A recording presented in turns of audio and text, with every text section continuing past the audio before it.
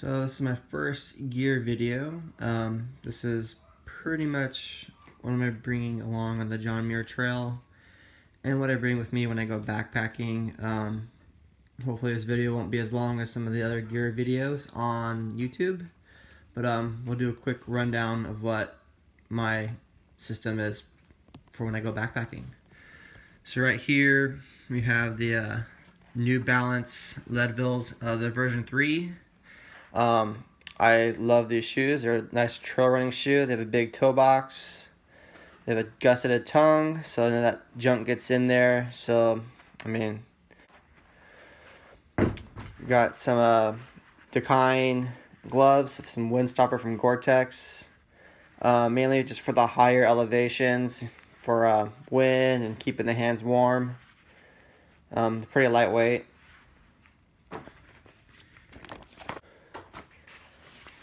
Next we have my Feathered Friends. It's a 30-degree bag, wide, 6'6" bag. Weighs about 2 pounds without the stuff sack, so it's probably about 2 pounds, 1 ounce maybe, with the stuff sack. I've taken this bag down to about 15 degrees and was plenty warm, especially just some light layering, some like leggings and a long sleeve top. It works wonderful. Great bag, can't say enough about Feathered Friends. Awesome bag, awesome product. Next we have your Thermarest Neo Air X Lite long version. Weighs about 1 pound. It's very comfortable. Some people complain about the crinkling effects that it has. It doesn't seem to bother me that much, and I'm not sure about everybody else around me, but it's comfortable and not noisy at all. Next, I have my Big Agnes Fly Creek UL2 with 8 titanium stakes. It's about 2 pounds, a few ounces. It's a 2-person tent, but it's great for just a 1 person. Allows me to keep all my gear inside the tent with me, so I don't have to worry about animals chewing through my pack and stuff, or just keeps everything nice and dry. Great tent, love it. Packs up fairly nice. It's lightweight. Moving on. I am switching from using a 3-liter reservoir to just using 2 1-liter smart water bottles. Empty alone, they're about 1 ounce each. And what's nice about these is that you can use a Sawyer right on here, and you can just filter your water fairly easy. And you can also use the flip cap to back flush the Sawyer unit in case it happens to get clogged and stuff. So going away from the hydration reservoirs to using these 2 1-liter bottles from Smart Water, they're awesome. Now we got the best thing yet. It's my new Z-Packs Arc Blast 60-liter pack. Really excited to use this product. I have the Z-Packs rain cover for backpacks I've been using for the past year. It works great. So I was excited to try a new backpack. This thing only weighs like 18 ounces with the addition of these side pockets right here. They're made out of a Cuban fiber. It's got carbon fiber exterior frame, which is nice. It's 60 liters, so awesome. My water bottles will fit right into here easily. And then in the pouches, I can keep my snacks for the day, what have you.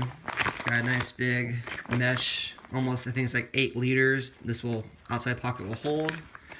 And then I went ahead and upgraded to 2 top straps for the bear canister, which is not featured in this film because I am renting a Barricade Expedition, which I'm going to carry all my 12 days worth of food with me on the Muir Trail, so I don't have to resupply. Planning on doing the trail in 12 days, about 20 miles a day I'm planning on doing. Shouldn't be that difficult. Next, we're going to go into the sleepwear system. This little heavy-duty pair of wool socks for sleeping at night, keep the weight down. And I have a 32-degree heat long sleeve thermal from Costco. Only costs like $6 and keeps you plenty warm, lightweight. I think it's like around 6 or 7 ounces. Then for thermal long johns, I got some Reebok Play Warm. They work wonderful. They're probably lightweight, not silk weight, not midweight, but lightweight. They work just fine for me for sleeping in. That does it for the sleep system. For a daily hiking shirt, I got these 32-degree cool shirts from Costco again. They dry fairly fast. They're lightweight. It's kind of like stretchy material. Not quite as good as wool, but gets the job done. Bringing one pair of clean boxers to change into. Icebreaker wool. Comfortable, no chafing, dries nicely, antimicrobial for being wool, so keeping the stench down. Icebreaker boxer briefs, cool. Me being a surfer, I like to wear board shorts when I hike, so I got me a pair of some Rivka board shorts. These are just ones to change into. My other board shorts are drying, but I hike in board shorts because they do dry quickly, so I may not even bring an extra pair of board shorts and just wear these out on the trail. I don't like hiking in pants unless I had to. I mean, I've been comfortable hiking in shorts down to like 15 degrees. So board shorts are my clothing of choice for hiking in. For socks, just I got these new Darn Tough ankle or below the ankle socks. They are wool, and it's my first time using Darn Tough socks to hike in. They have an amazing warranty. It's a lifetime guarantee on their socks, so really looking forward to that, because in the past I have used Smart Wool socks and they always seem to wear through on the heel, and they don't carry that lifetime warranty or guarantee like the Darn Tough brand socks do, so looking forward to using these. I have a little Patagonia beanie. It's like an acrylic beanie, just for something to sleep in or wear at night when we're on camp. Not wool, nothing special, but gets the job done. Next, I actually kind of say downgraded from a Patagonia Torrent shell to a Frog Togs rain jacket, and it's lightweight. Evenings and cold mornings, just sitting around not doing much, I have my Patagonia ultralight down hoodie. It's been great. It's lightweight. It's been very durable for me. I enjoy it. I enjoy Patagonia. They're a fairly good company. They're very eco-conscious about their how they collect their down feathers. They don't do the live plucking and stuff, so they're a great company. Want to support them, and yeah, it's a great lightweight down hoodie. Probably weighs about 9 or 10 ounces. I'm not sure. I'll have a link to my gear list with Anchor 13,000 milliamp backup battery charger. It's a pretty good product. Has dual USB charging outlets. Has a built-in flashlight right there. Haven't really had a need to use that. It's the downside of this thing though is it weighs about 1 pound. So, but I am not bringing a solar charger like I was planning on this last time. So, yeah, my Anchor 13,000 milliamp backup battery charger. Next is my primary water filtration. It's a Sawyer Mini. Like I said, it goes on a Smart Water 1 liter bottle. Fits on there perfectly fine. You can drink right from it, or squeeze it into another bottle and have the purified water as it is. According to my scale, that thing weighs like an ounce, maybe a little bit more than an ounce. So, great water filter for my primary source. For backup water filtration, I'm using these Aquamira water drops. I haven't gone around to repackaging these yet, but I plan to, just to have a backup water filtration system. Next is my mini skelly tool from Leatherman. It's got a little carabiner with a bottle opener as well. I'm not really be opening any bottles on the trail, but it's got your nail file, some tweezers, some scissors. That's pretty much it. Oh, and then it opens up to little pliers.